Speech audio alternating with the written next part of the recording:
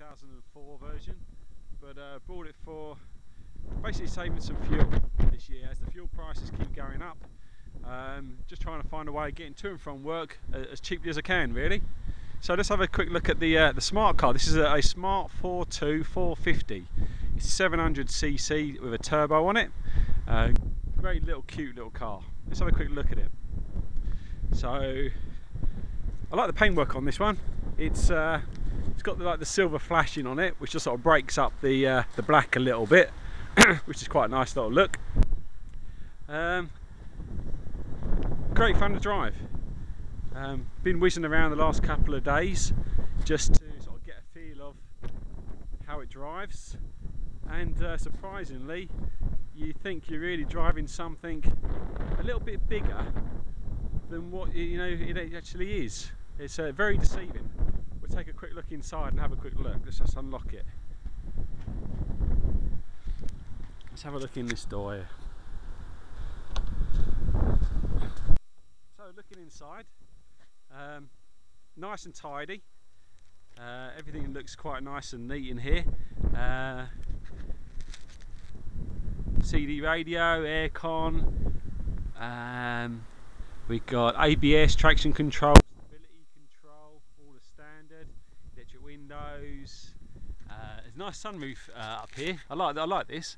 It's got like a retractable sun visor, so whether you want it that way or you want it that way, it's up to you, whichever one you want on that one.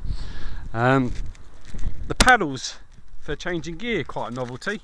You've got your up paddle for going up, you've got your down paddle for going down, but as you brake anyway, it does select the right gear for the right type of speed you put it in anyway, so you just worry about changing up. Down here you can put it into push it forward for up your gears, push it backwards for down your gears. I quite like that. That's quite new to me anyway. It's got airbags and gizmos and bits and bobs in here. Let's go going around and have a look in the boot.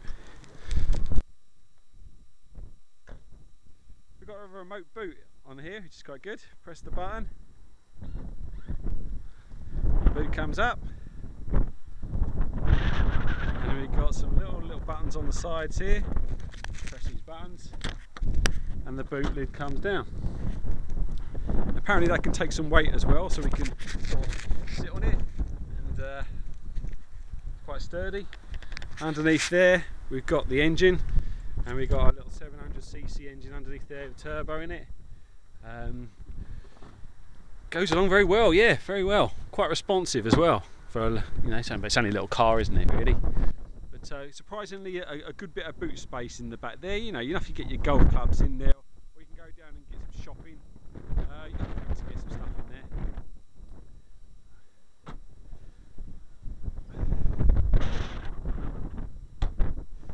But yeah, time to beat these fuel increases, and motoring as cheap as possible. £30 a year road tax, you can't be bad with that. So it's a good ideal sort of get to and from work little car.